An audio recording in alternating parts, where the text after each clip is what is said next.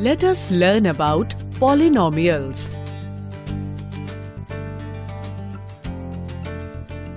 The teacher distributes 5 pencils per student. Can you tell how many pencils are needed given the number of students?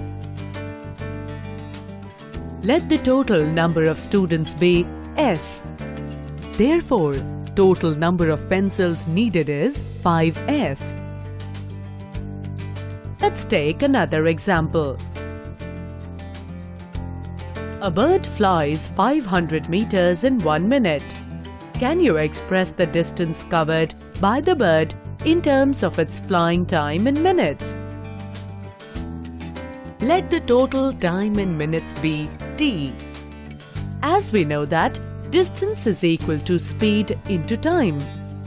Therefore, total distance covered by the bird is 500 into t, that is 500 t meters. Now, observe the following pattern of smileys. We can see 12 smileys in a row.